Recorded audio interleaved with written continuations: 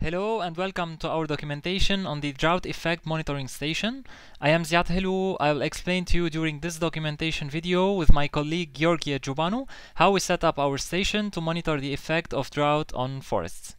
First, we will cover the materials used in our project, the ESP32 and the specific sensors to measure the air temperature, relative humidity, ground temperature, and soil moisture. Then we will talk about the methods used to set up our station, combining all the sensors, the code used to automate the process, and how we use the MQTT protocol to send the data to the back-end database InfluxDB through Node-RED, and to visualize them in the front-end visualizer Grafana.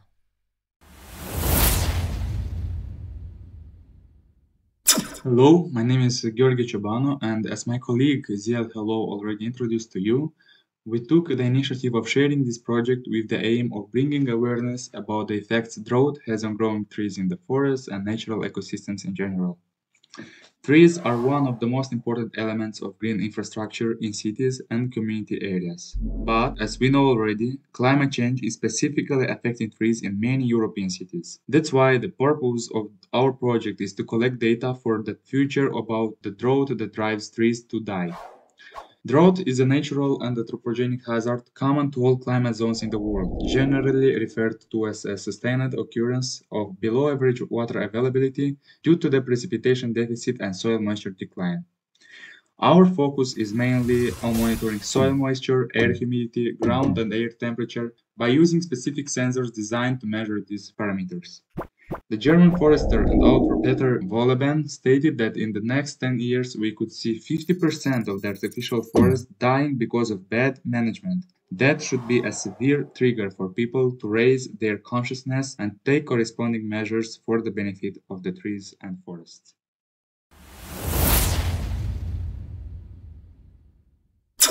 Operating the drought effects monitoring station at a low cost, microcontrollers are the best option to control our sensors automatically. Microcontrollers are small computers that contain one or more CPUs with memory and programmable input and output peripherals. Looking at the two microcontrollers available, the choice between Arduino Uno and ESP32 fell on the latter. Although ESP32 is more complex than Arduino for beginners, it has a lower power consuming system with integrated Wi-Fi and Bluetooth compatible with Arduino. Since the station is battery powered and data is uploaded using Wi-Fi, ESP32 is the best option. The DHT11 is an ultra-low cost digital temperature and humidity sensor which can be connected easily to ESP32. The sensor consists of a temperature measurement device to measure the temperature and a resistive moisture sensor to measure the relative humidity. Some applications would be humidity and temperature regulator, automatic climate control, and environment monitoring. When speaking about capacitive soil moisture sensors, we refer to a sensor that approximates the moisture content in the soil by using the working principle of a capacitor, as the name already suggests. We are using the capacitive moisture sensor because it is made of a corrosion-resistant material, giving it long service life, so the sensor's electrodes are not exposed and no electrical current flows between them, therefore making it the best moisture sensor. The capacitive soil moisture sensor is used by inserting it in the soil of the forest around plants and trees to make a low-cost real-time soil moisture monitoring possible, therefore helping us to adapt our values and bring corresponding results. As we can see, the applications for this sensor are soil moisture detection, intelligent agriculture, and automatic watering of the plants. As a bonus, we could advise to use silicone glue in order to protect the circuits above the warning line, as they are not waterproof. The next sensor would be the GY906 infrared temperature sensor. That is a very simple but highly precise breakout board designed to measure special temperatures contactless via infrared light. It can be used with Arduino or any other microcontroller that can communicate with it through its I2C interface, which is a serial communication protocol, so data is transferred bit by bit along a single wire, more exactly the SDA line. This sensor provides two values, one for air temperature and another one for object temperature, respectively the ground for our experiment. One important thing to be taken into account about this sensor is the distance range it has from the ground, preferable size being 10 centimeters, so we can get reasonable values about it. As said, the applications for this sensor could be monitoring the temperature of something moving, like a spinning motor shaft or objects on a moving conveyor, also temperature control in printers and copiers, or livestock monitoring. The code explanation starts with include function, responsible for implementation of all the functions needed for the code to run. For example, Wi-Fi.h option is needed to provide Wi-Fi for the ESP32. PubSub client allows to send and receive MQTT messages, and EEPROM is an internal memory of ESP32 that allows to keep the memory when the board is turned off and on. Another option is define, that helps explaining each pin what it stays for, but also the number of bytes needed to access in the flash memory, or the time in seconds ESP32 is in sleep mode, and how many times it has woken up from deep sleep. Integers are the primary data type for number storage, so we can define wet or dry status. When calibrating the sensor, if any values need to be changed, it is enough to change the integer values, instead of changing them all over the code everywhere. Wi-Fi option states for the configuration of Wi-Fi credentials to be able to connect to the internet network. MQTT broker option is responsible for the configuration of the MQTT server and where all the topics are defined. In lines 25 and 26, we declare an object to allow establishing a connection. Line 27, the callback function is to tell a piece of code what function we need under some condition. Line 28, the ESP32 has a built-in timer. We use this code to wake the ESP32 after deep sleep. Line 29, the void setup is a function created at the top of each program that initializes and sets the initial values. In lines 30 to 44, you can find the explanation in detail in our documentation. They focus on establishing the Wi-Fi connection and the MQTT and printing the status of the connection. Line 45, the void loop function loops consecutively after creating a setup function, allowing the program to change and respond by controlling ESP32. Line 46 is to determine the biggest size of the character. Since the biggest number we have is 100, we use character 3. Line 48, we use the map to convert the value given by the capacitive soil moisture sensor when it is dry to 0 to indicate a 0% of soil moisture, and converting the wet value to 100 to indicate a 100% of soil moisture. Line 49, we use the if statement to print only the values within the range specified, since the capacitive soil moisture sensor sometimes gives results out of the range specified. Line 51, DTOSTRF is the D to string F function that includes 4 different parameters. The parameters are float value, minimum width, number digits after decimal, and where to store string. You can find them as well in detail in our documentation. Line 52, we publish the character array to the MQTT topic assigned so we can read them on Node-RED. And line 53, we use this function to put the ESP32 into deep sleep. The target of this project is to collect data from the sensors and visualize them in graphs using Grafana software. The working principle is based on a series of steps for each sensor connected to ensure that the data is received by ESP32, processed by Node-RED, stored in InfluxDB, and then charted using Grafana. So, the sensors are reporting the data to the ESP32 using the MQTT protocol, which then is publishing data to the EMQX, which is the MQTT broker.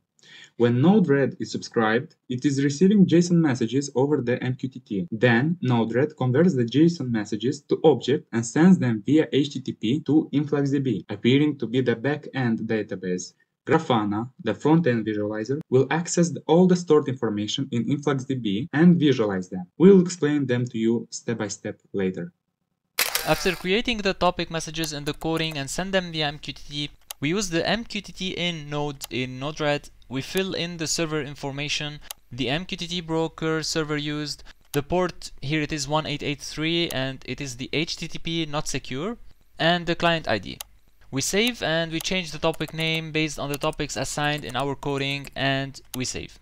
Here we have 5 topics, so we fill the same server information for all of them, and we change only the topic names.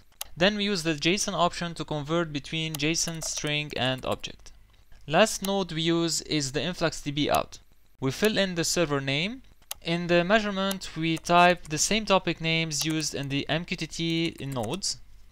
This is how we connect all the nodes in a very simple way. The message.payload is just used to show the messages in Node-RED when clicking on debug messages. Now our information are stored in the InfluxDB. InfluxDB is just used as a connection between Node-RED and Grafana. Then we go on to Grafana, we click on the Add Data Source, then search for InfluxDB, select it and fill in our URL information and InfluxDB details so we can link Grafana to InfluxDB. Then after creating our new dashboard and adding a new panel, in the Select Measurement tab we can find all topics assigned from our sensors all the way to Grafana through MQTT Broker, Node-RED and InfluxDB. Finally, we can fix the graphs based on the requirements to show the data. As shown before, where the sensors have been connected to ESP32 individually, the schematic is a representation of all the sensors all together. The ground pin on the sensors is connected to the ground pin on ESP32. VCC pin on the sensors is receiving voltage from the ESP32 through pin 3V3. To power our station, we are using the eLego 9V battery. In order to have continuous measurements without interruptions, we must calculate the battery life with a discharge of 10%. So the battery in the hours units is equal to the capacity of the battery in ampere hour divided by the output current taken from the battery in ampere hour. Our battery capacity is almost 550 milliamp hour equals to 0.55 amp hour. The output current taken from the battery when it is working is the sum of the output current of all sensors in the working state. So in total it's 0.0073 ampere. Speaking about the standby current, we have to take into consideration the ESP32 in this case. So the total sum of output current taken from the battery is 70.5 microampere equals to 7.05 times 10 to the power of minus 5 ampere. For a range of 15 minutes or 900 seconds, the battery working time is in intervals of 18 seconds followed by deep sleep mode for 882 seconds. Doing the calculations, the battery lifetime would be equals to 2557 hours. When considering discharging it when reaching 10% so we can have continuous measurement without interruptions, the total would be approximately 2300 hours, meaning the battery would last 96 days according to the appropriate discharge rate. Powering ESP32 directly with a 9V battery is not recommended. Therefore, we need to use a voltage regulator to supply the ESP32 with 5 volts only. Using the Pololu voltage regulator and a voltmeter, we regulated the voltage to 5.39 volts. When connecting all the system together, we had a problem. The sensors were not collecting any data. To identify the problem, we connected the battery through a Pololu voltage regulator using the same 5.39 volts and we measured how much the output voltage from the ESP32 3v3 pin was, and in the two options shown in the pictures the voltage results were 1.52 and 1.6. So 1.6 is not sufficient to power the sensors. For example, the Capacitive Soil Moisture Sensor requires 3.3 volts at least to work. Trying another way to provide a stable voltage to the ESP32, the power supply module 1PC in the eLego kit was our next choice. In all these pictures we tried to work on many schematics using the 3v3 volts in the power supply or the 5 volt. In all options, the maximum voltage supplied from the ESP32 to the sensors was 2.2 volts, which is also insufficient to power our sensors. Our next step was to connect the battery directly to the ESP32 using a 5V pin as an input or the microcable USB, so we could measure the voltage supplied from the ESP32. In the three schematics, the maximum voltage supplied was 2.73 volts, which is also insufficient to power our sensors. Using the 9V battery from the eLego kit is insufficient to power our station using the Pololu and the power supply module 1PC. For that reason, we should find another way to power our station. As we had no other components to link the battery to the ESP32, we used a Samsung 5V adapter to power our station directly from the electricity.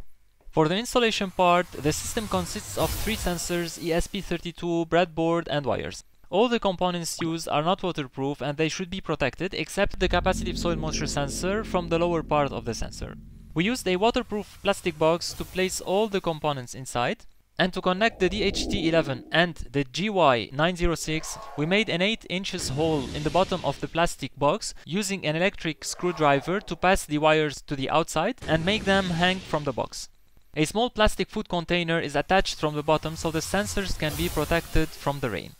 The Capacitive Soil Moisture Sensor cable is passed through a special waterproof opening from the side of the box directly to the ground. The final prototype of the machine is ready to be placed in the field and start collecting data. For more details on the installation, you can refer to our documentation. In conclusion, we can definitely say that some limitations for our station have been figured out, starting with the quality of the components, because the battery power was an obstacle to provide enough voltage to operate the system on a long time range, and because of the poor availability of a nearby Wi-Fi connection to be able to use it in the forest. Overall, the station is applicable for small-scale objectives, but still there is a place for improvement for larger projects.